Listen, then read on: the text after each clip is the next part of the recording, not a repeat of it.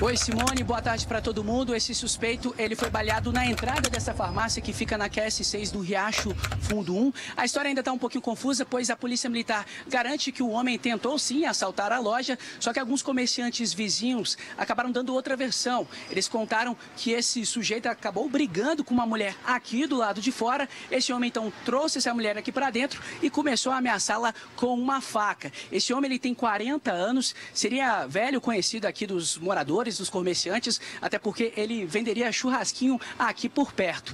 E como ele não quis se entregar aos policiais militares, os PMs então acabaram atirando na perna dele. Nós inclusive temos imagens do momento dos disparos. Vamos ouvir.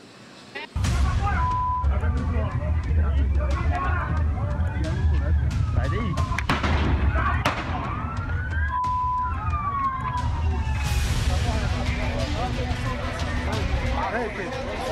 Deixa eu dar um churrasco aqui, não é? O que vende churrasco tem aqui de R$3, é?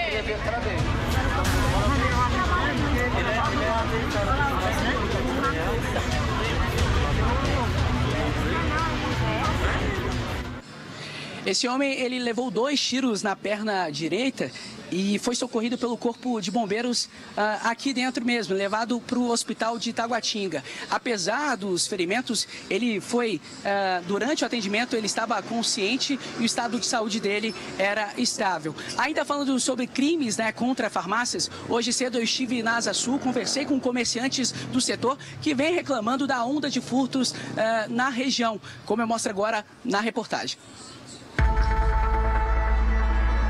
A mulher de camiseta vermelha pega 2 desodorantes da prateleira e, para não pagar, esconde dentro da blusa.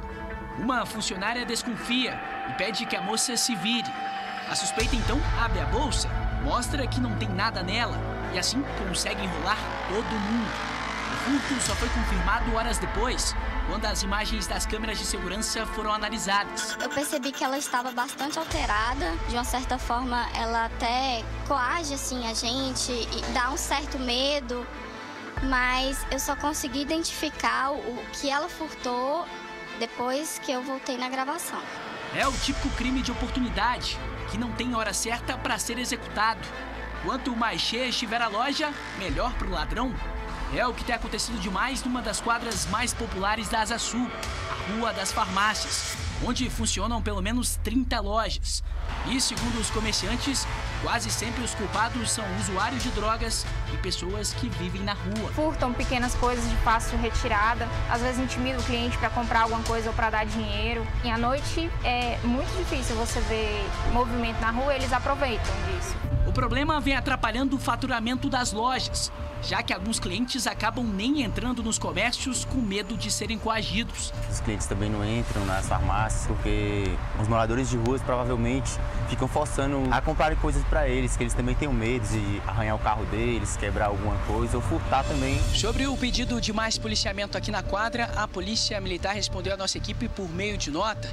Disse que envia para cá uma viatura com 2 ou 3 militares com frequência e que essa equipe faz sim o patrulhamento ostensivo aqui da região. O problema é que essa viatura não consegue ficar aqui o tempo todo.